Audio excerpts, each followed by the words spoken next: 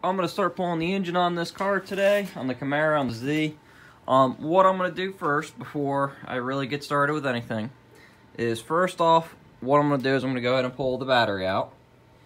And then I'm going to go through and drain the radiator, because I think this thing still has some coolant in it. So let's check that real quick. I believe it does. It looks like it's got some down in there. Can't really see it on the camera. But I'm going to go ahead and drain the radiator, okay? And I'm going to pull the radiator out just to get it out so I don't have to worry about it. I can look at it, see the condition of it, see if I need to replace it. Then I think the next thing I'm going to do is I'm going to get my fuel can out of the way, get that moved. And then I'll probably pull off the cap and rotor and pull the spark plug wires off to get them out of the way. So then I can maybe start disconnecting the headers. And we'll go from there. We'll see what I can do and, you know, see what I can get done. So, but you guys don't need to see me pulling the battery. I mean, I'll do that. Whenever you do pull your battery, though, always make sure to disconnect the negative first, then the positive. Because if you disconnect the positive first and you hit, let's say, the radiator, it will arc out. And you might burn a hole through your radiator, or whatever you hit, you might burn a hole through. Be a bunch of sparks. Looks like fireworks. Really cool. Don't do it. It's not good. So we'll go from there. So I'll start, you know, pull the battery and the fuel tank out of the way, and then I'll start showing you guys other stuff as I'm going along. All right, I got the battery pulled out, so I got some room there. I pulled the bottom hose on the radiator down there to drain it, and I had a bucket down there to catch the coolant. And I pulled the top hose off. When you pull the top hose off, you have to watch because you have a thermostat, so you are going to lose some coolant there. The next thing I'm going to do is, I guess what I'm going to do is I'm going to pull this top fan shroud off. I'm going to pull that bolt, that bolt, that bolt. I'm going to see, I'm also going to pull this bolt right here. So then I can pull this off, and then I can pull this top cover piece off, and I'm pop that off, and I'm going to see if I can get this fan shroud off. I'm actually probably going to take the fan off first, because you got 4 bolts that hold the fan on the front of it. If I can show you guys right there. That bolt, these 4 bolts, I'll take this fan off. And then I can get this fan shroud out, this top off, to give me some more room to get in there. When I pull that off, the radiator will probably become loose too. Before doing that, I'm actually probably going to go through and disconnect the 2 transmission lines, that line and that line down there, and disconnect them so then I can get the radiator out. When you disconnect the transmission lines, you're going to leak coolant, or not coolant, I'm sorry, leak transmission fluid. So make sure to have a catch can there. You might want to move your catch can from your radiator coolant so you can try to keep your coolant. If your coolant's still in good condition, you can reuse it if you want. I'm going to try to keep my coolant separate so I can use it for other things besides maybe this car I might reuse it in, or I might use it in an old tractor I have. So we'll go from there. Okay, so what I got done so far, I'll show this to you guys, I'm going to go do some lunch, is I got my trans lines disconnected. Okay, and I took off 1 bolt there and 1 bolt there so I can push that back. And now I can actually easily get in there and take them off. I'm going to pull, before I start doing that, I'm going to pull this radiator out. So I mean, I got the upper hose disconnected, the bottom hose disconnected, and all that. So I'm going to go ahead and pull this off. You got now just these 3 bolts, which are tight. So I'm going to take them off, and this top cap should lift off. Then I should just be able to lift the radiator out. What I'm going to try to do is actually, I think I'm going to probably listen to some music when I'm doing this with a pair of headphones on. And I'm going to try to set the camera up so I can record it and see, maybe fast forward through doing it. And see if I can do that or not. I'm not very good at doing the editing stuff for the videos, so I'm sorry about that, guys. I'm working on it. I'm learning. So I'll see what I can do for you guys. Once I get the radiator out, though, I'm going to go through and I'm going to disconnect these lines for this AC compressor. And I think I'm going to go through and take this compressor off just so I can get it out of the way. And then I can get easier access to the headers. And I'm going to probably just disconnect all the lines for that. So I'm going to have to figure out all that when I put the LS engine in. Because I do plan on keeping AC in this car. So I got a lot to figure out with that, because the ECM style I have, yeah, that'd be right. Anyway, the ECM style that came with the engine, I need to use a climate control computer, which is part of the controls inside the car, for running the fans for it. So I was reading on that. What some people say to do is to run with the fan switches, run the existing in the car, and then just wire it, the power to turn the compressor on to engage the clutch, run a wire from that over to the relays, and put a diode in going back to the ECM, so then you don't put reverse polarity into it. And that's what I think I might end up doing to make the fans run on high, I think it is, when the AC comes on. Because I want to try to keep the drive-by wire set up on mine, because I want to set it up with cruise control. And I'll go through and talk about that. I found somebody else. I'll try to give you the links later on when I get to that point, of the guy that did all the relays and figured that all out for the throttle. Not throttle, I'm sorry, for the cruise control, using a OEM style switch. So we're going to try to add all the bells and whistles. This doesn't. The only thing I got to figure out is how to make the tach work correctly with it. So we'll figure that out when we get to that point. I don't think it's going to be that big of a deal. Just have to see what I can do. Well, anyway, I'm going to go do lunch. Oh, back to the AC stuff before I get off topic on that. What I'm going to do before I'm going to take the pump, I'm going to break the lines loose on the pump and all that. And I'm going to see if I can break these lines loose here. And if I can break these loose, then that's going to be good. Then I'm going to also break it all loose there. So then I could take this dryer out. When I put the AC back in, I'll probably end up putting a new dryer in. So that way I know the system will hopefully work correctly. And I can have AC in this car too, which would be awesome. The other thing is, with this setup, when I do the LS, I plan on keeping the TH350, so I'm going to get rid of the kickdown cable, which means for passing, I will have to shift it down manually, I believe, for passing, to get a passing gear, which is good and bad. To me, it's not going to affect the drivability of it, because I want to keep this trans that's in this car along the lines with also doing the budget build. I'm going to try to keep that going without having to buy the 60E or the 80E and run that. That just adds more cost to it and more hassles, and I got to buy a transmission member, I got to do this, I got to do that, and da-da-da-da-da. So, well, anyway, I'm going to go do lunch and be back shortly.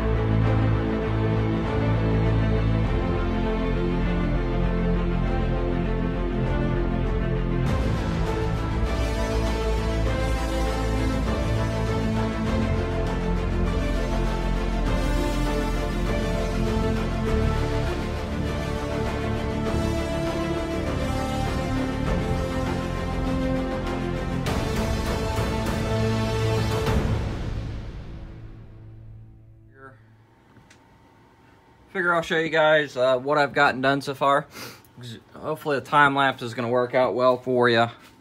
I got the top cover pulled off. I got the radiator pulled out.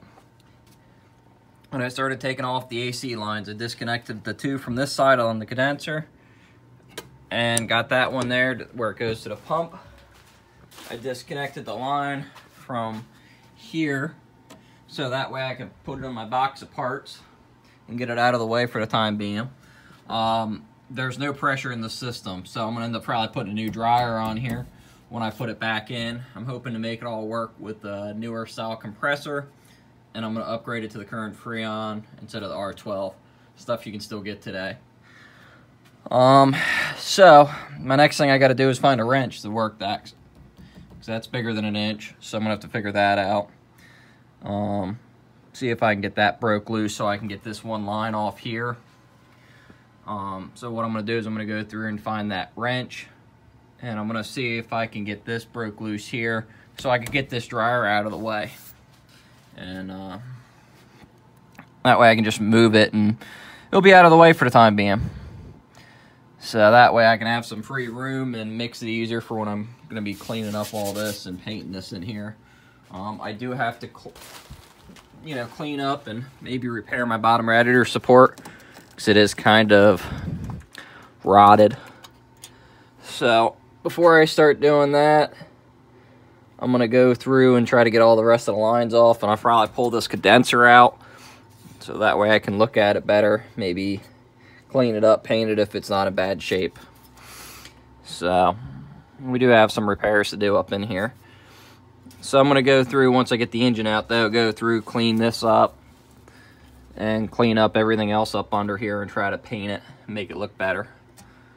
So we'll see. But I pulled the fan shroud out of the way. As you can see, that's, now I could slide that forward and drop. Pull the water pump pulley off, drop the belts off. Maybe. We'll see if I probably pull it forward a little bit more. Just watch your fingers. There we go. Get that out of the way. I'll set that in my box of parts for now. That way I can pull these belts off just for the time being to make it easier. Put them in there. So what I can do is I can do a couple different things. I can leave the power steering pump hooked up with the lines, or I can disconnect the lines and all that and just pull it out with the engine, which I might do. So we'll figure that out when we get to that point. But I am going to pull this compressor off to get that out of the way to make it easier to get the headers and all that stuff. So, all right, I'm going to put this down for a few minutes. Actually, let's see if we can show this here. There we go. See, this is why I was having an issue when I was trying to start it. Cranking over slow. You can see the starter cable's been hit and worn, and somebody did a fix on it before I got it, which isn't the best fix. They tried. So we're going to replace that cable while we're at it. So I think the junkyard engine actually has a new cable on it, so we're going to see how much of that we can keep and use. So, yep. Alright, with the dryer, I got the big nut up here disconnected. I got them two lines off. Took that one off. Then there's one bolt straight in here, which I'm going to take off, which is a 3/8 bolt.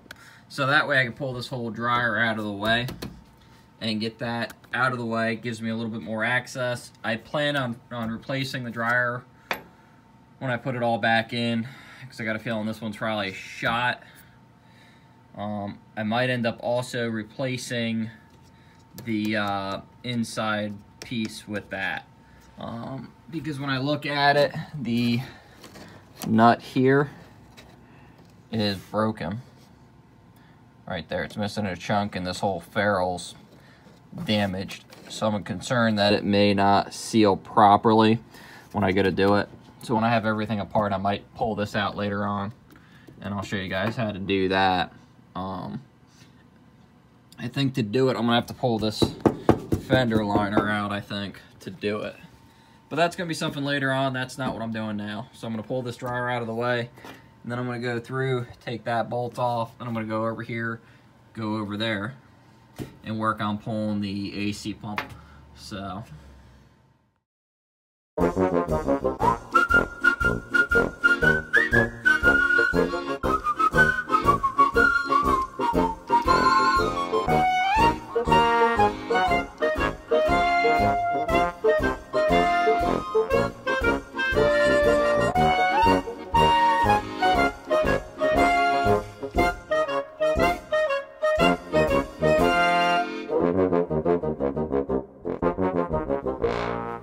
Alright guys, I got the AC compressor out of the way now, which is good I took it out because the header bolts actually look like they use studs going through the headers.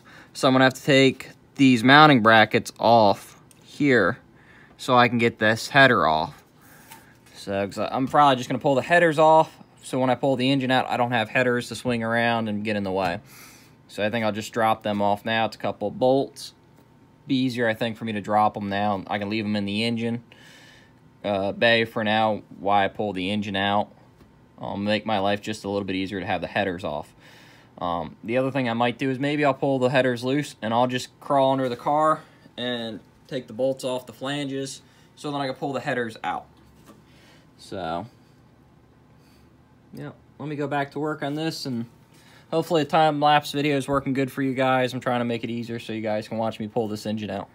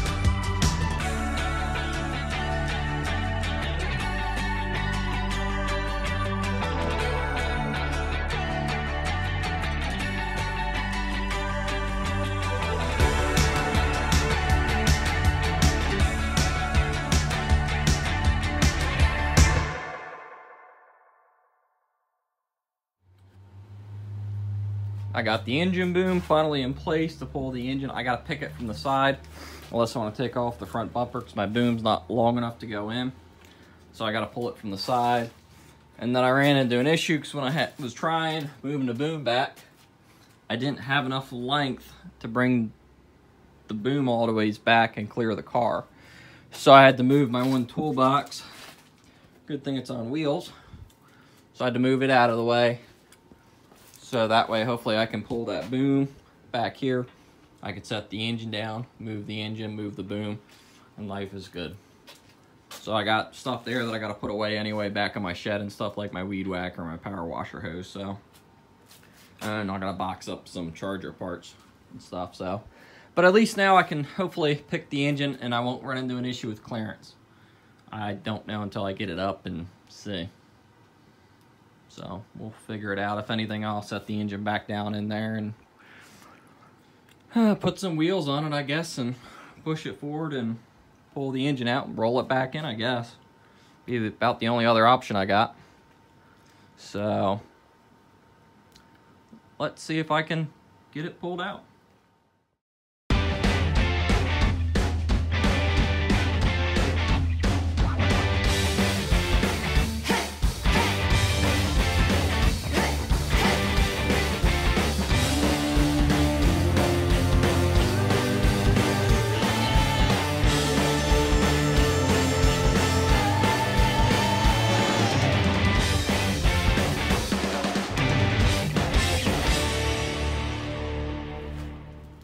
Alright guys, engine's out, yay! I got the transmission supported on some blocks so I can get my jack and take the lines off. I'll put my jack under there and take it off the blocks and I'll probably pull it out. So that way I can go through it, do it. and look at stuff and check stuff. So that's out. I got the engine out.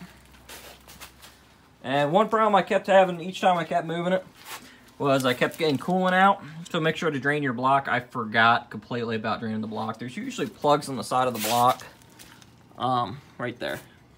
So you can drain the coolant out of the block. So I forgot about it completely. And as you can see, I was dealing with coolant the whole time. But I got the engine out. So that's half the battle. So now I just got to get a little stand for it so I can put it on it. But I wanted to get it out of the car so I can do stuff. My garage is a mess because this is sitting where my toolbox was. So, oh well. But I got it out now. So, that's half the battle. I pulled the distributor out to get that out of the way. So then I could take it out. It helps have a big pry bar so you can pop the transmission sometimes away from the engine. I had to do that with this. But it's out now, so now I can go through, I can clean this stuff up and clean up in here and clean these up, and might look at this and pull this out and put a new condenser in it maybe, or inner piece, whatever. It's not a condenser, so that's the condenser, but whatever the inside piece of this is called, because that one line there is broken. I don't like that. So, but I got the engine out finally. So there we go, y'all. Hey, subscribe, like, comment. If I did something wrong with the engine removal that you guys can think of, besides not draining the freeze, pulling the blocks that'll let the coolant out. I forgot about that, but if you guys can think of something else that might have helped, would have been good, tell me. I wasn't gonna pull the front of the front off, so I don't want to disassemble the whole car. You know, I know some people are gonna say, "Ah, just pull the whole front clip off. It comes off, 4 bolts, it's off." And yeah, no, that's not what I want to do. And I didn't want to pull the K-member out and drop it down. I did that on the Charger. I don't want to get into doing that with this guy. So it wasn't part of the plan on this. I mean, in the long run, maybe I'll do it later on. I don't know, but I know if I did that, I could have put the new LS in there, put the engine, put the trans on there, roll it under there, and bolt it up. But I just don't want to get into doing that. So anyway, hey, like I said, like, comment, subscribe, ask me questions. If you guys want to know something about pulling stuff apart, ask me, I'll try to answer it. This guy over here wasn't hooked up, just to be clear, because that's a charcoal canister, I think, or something. I don't know. It wasn't hooked up. So, hey, thanks for watching.